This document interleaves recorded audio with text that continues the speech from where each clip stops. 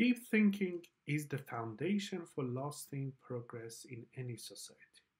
Today, we are focusing on how fostering deep thinking can solve complex problems, drive innovation, and create a future where sustainable growth is possible. Without deep thinking, we limit our ability to adapt and innovate in an increasingly complex world. Think of deep thinking like a fertile soil that nurtures seeds.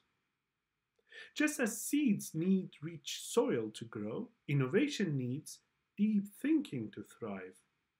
By questioning assumptions and exploring ideas deeply, we can create breakthrough solutions that move society forward.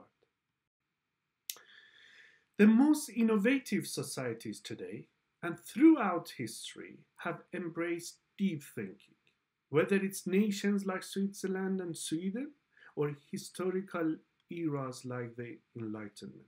Deep thinking has unlocked human potential, driving progress and meaningful innovation. Societies that prioritize critical thinking skills tend to lead the way in global innovation. To visualize the difference between deep thinking and surface thinking, let's imagine a tree. Deep thinking is like the roots essential for a strong growth, while surface thinking is like the leaves, temporary and quick to change. Surface level solutions may give fast results, but they rarely stand the test of time. Real progress requires deep intellectual roots. What we see here is a comparison of innovation indices between deep thinking societies and surface thinking societies. Societies that prioritize deep thinking, those that focus on critical analysis, long term planning, and innovation, score significantly higher with an innovation index score of 85. In contrast, surface thinking societies, those that focus on short term gains and reactive strategies, score much lower at 45.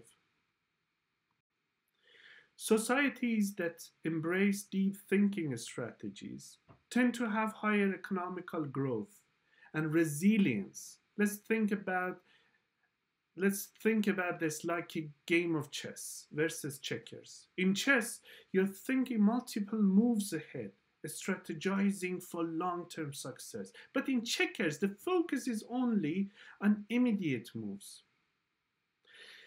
Deep thinking allows us to plan for the future, ensuring long-term benefits rather than just short-term gains.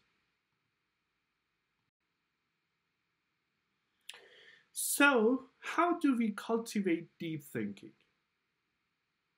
It starts with reforming our platforms, the platforms we come together, we talk together, we allow each other to speak openly about complex ideas.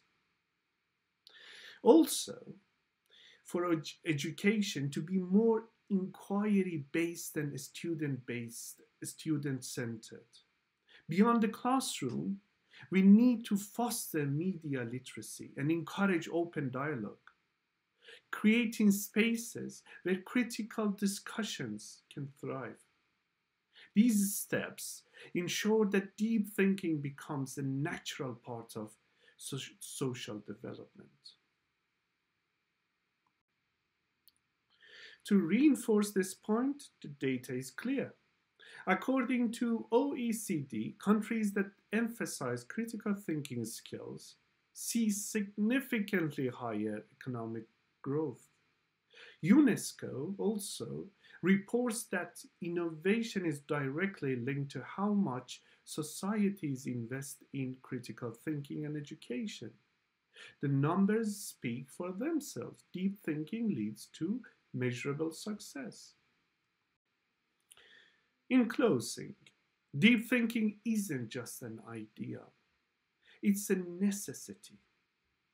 If we want to create a future a future that's innovative and sustainable, we must cultivate deep thinking at every level, from education to governance. The future belongs to societies that think deeply and plan strategically. Thank you.